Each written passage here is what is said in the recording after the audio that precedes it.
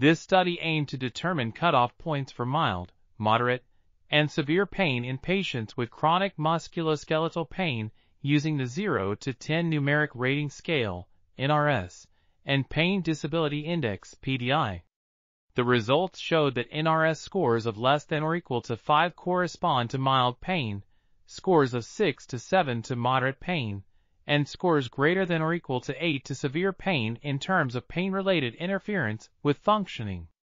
The study also found that the interpretation of the NRS is independent of sex, but seems to depend on catastrophizing.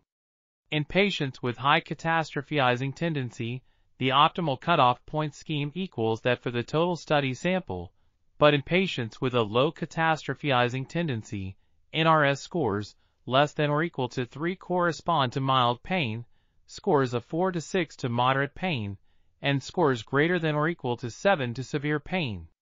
The study used bootstrapping analysis to quantify the variability of the optimal cutoff point schemes, and found that the scheme with NRS scores of 4 and 5 corresponding to moderate interference with functioning for patients with low catastrophizing tendency and mild interference for patients with high catastrophizing tendency was the most common. However, the study did not find the same optimal CP scheme in the subgroups with lower and higher catastrophizing tendency, which may be due to chance variability. This article was authored by N.M. Boonstra, Roy E. Stewart, Albère J. A. Koke, and others. We are RTCLTV.